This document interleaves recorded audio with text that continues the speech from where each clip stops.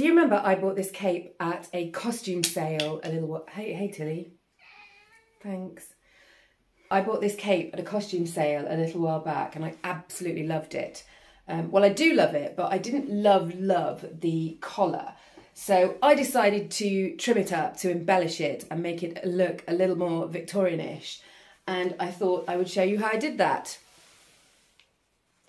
My name is Anna and I'm a costume historical interpreter at a Victorian museum. And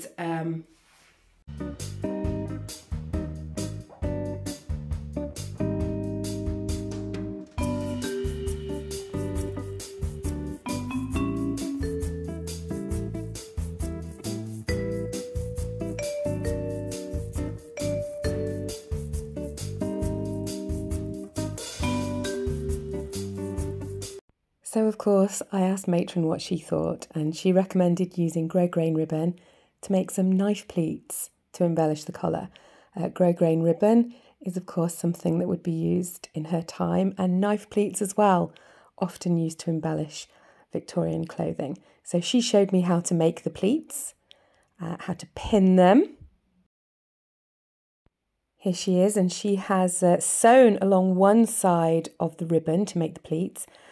She's pleated the entire length of ribbon I gave her, which wasn't enough. She was a bit cross about that. She also suggested some narrow velvet ribbon along the top of the ribbon pleats to cover where the stitching is. And I thought, yes, she's right, that does look very pretty. So here's the ribbon pinned to the collar, the knife pleated ribbon already sewn onto the collar, and the velvet ribbon partly sewn on, and you can see there the rest is pinned.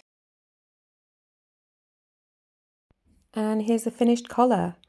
I decided to wear it test drive to a little trip to the theatre where they had cans of wine.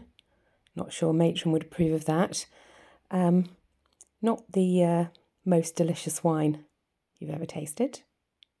I was very happy with the way this turned out.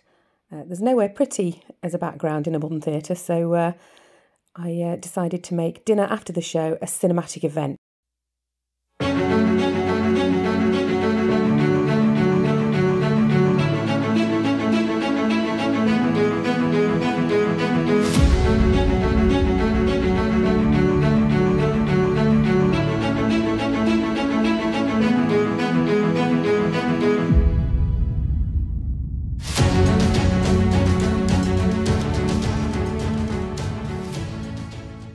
Okay, that's enough of that. So that is the story of how I embellished my cape. Thank you for watching. Please like and subscribe. Love you.